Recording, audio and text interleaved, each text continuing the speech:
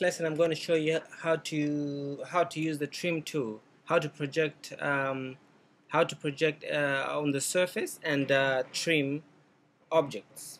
So I've got this little car here.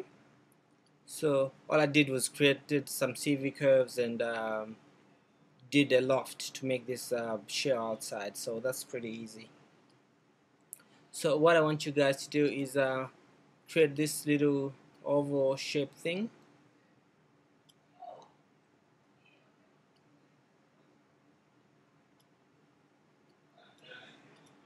I don't know if you can hear the laughs, my little brother, so it can be noisy sometimes.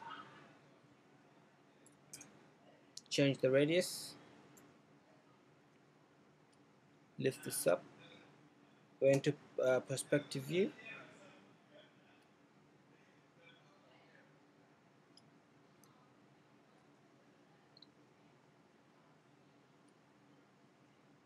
So make sure when projecting you in like I like to do, this is the front. Let me project from the back.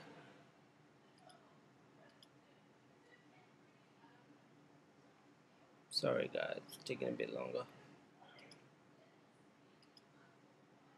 From the front, I don't want the front, I want the back. Project it from the back. So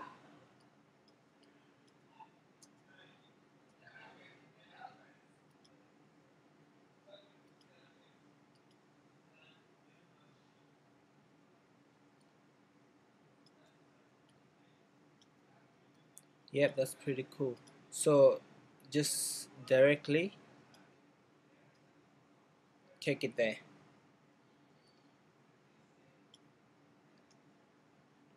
So from the back, make sure just shade this. From the back, that's pretty good. Make sure it's you center the pivot. Now select both this and the body. Then edit NURBS and project curve on the surface. So if you go back to orthographic view, you will notice that it's a projected out curve on there and at the front. So and again, the cool thing about this is you can actually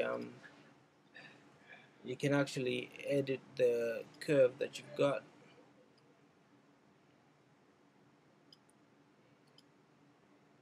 You can actually edit the curve that you've got, so you can move it out a little bit, which is pretty cool.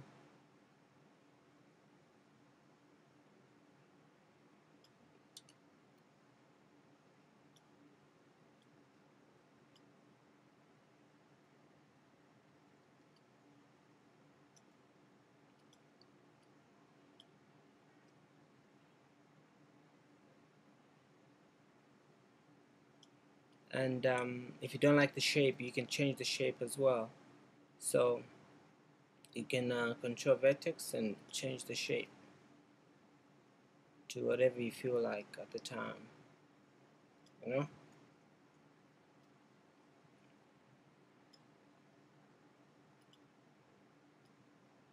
So you can play with it or do whatever you want. So we'll leave it like this for now. Yeah, I think that's a pretty good shape. That's a pretty good one, just to show you guys how this works. So we've got our projections here.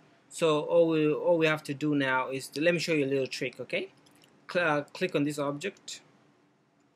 Click on this little object that you've got, duplicate it, and move it out. You know, just bring it somewhere up out of view, so that way we don't see it.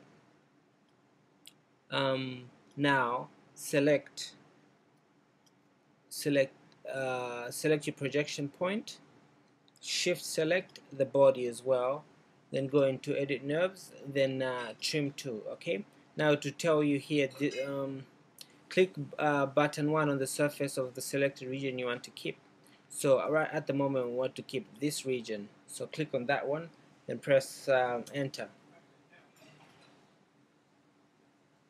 Press enter. So when you press enter, you notice that this part has been cut out as well as that part. See, you can see the back. I'm trying to be, yeah, that's how this works.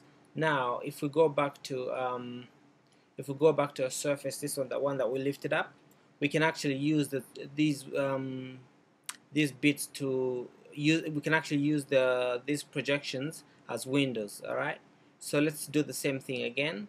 Trim to, but this time we want to keep this one and that one, then press enter. You notice this is actually a trick that Maya uses. It renders these two and doesn't render the rest of it, so, and thereby leaving you two windows. Okay, so, and again, if you go to a hall, you notice that there's a cage outside. Okay, you notice that there's a cage outside, so the cage is like sort of still there. And select these ones and go into rendering and just change to blend material. Okay, just change it to blend material. That way it's like a glassy material. And just increase the transparency. That way they, like, look like windows. Yeah, about that. And just put them back in that way.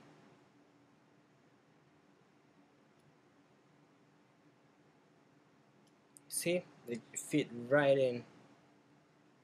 See, they fit right in, and we can see that both the back and front fit right in. So let's go ahead and just render this and see how that works out. See, we've got our little car. Then we can apply texture and material and stuff like that.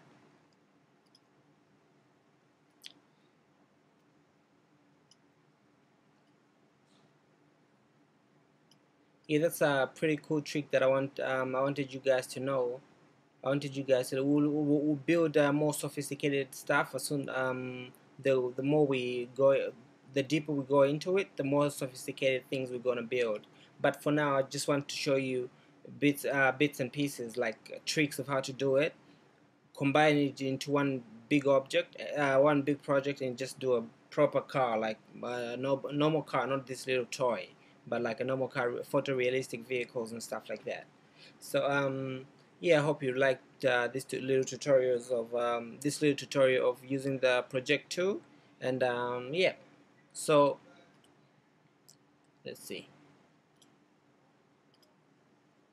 there you go. So yes guys, yeah, advance to the next tutorial, and yeah, I hope you enjoyed it. Rate it, comment it, and subscribe if you haven't. Thank you very much.